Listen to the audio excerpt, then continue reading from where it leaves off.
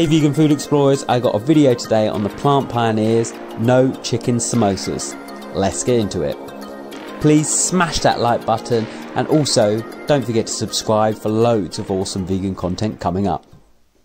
Okay, so I love samosas. I loved meat samosas before I was vegan and I just love vegetable samosas at the moment. But to see some no chicken samosas that are going to have some sort of vegan meat kind of flavour going on, I was really excited. These are normally £2.25 from Sainsbury's, but they're actually £2 at the moment, which for 4 samosas I thought was really good.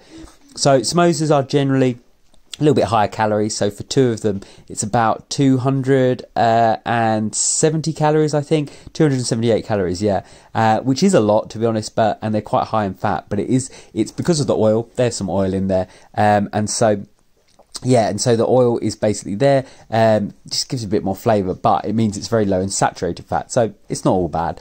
It's got soy protein pieces in for the chicken, so quite excited about that. When we opened it up, you could smell it already. It was full of spices, and the like pastry bit, it was smelling really good. It looks awesome as well. It's already been cooked, I assume. So yeah, you can already see these kind of like bubbles from where the casing has been heated up, and it looks like the real deal. I mean, this already hasn't even been cooked yet. Looks like the sort of thing you'd get from a Indian restaurant. And you can see that on my fingers. That's the oil. I just wanted to kind of highlight that. So these are hopefully going to taste really, really good. Right, let's pop them in the oven and see what's what. Right, we're going to put these in 15 minutes in the oven. You can already see they are sizzling, and that's that oil. We didn't add any oil here, so this is all from the samosas. So you know they're going to be really moist and they're going to be pretty damn good.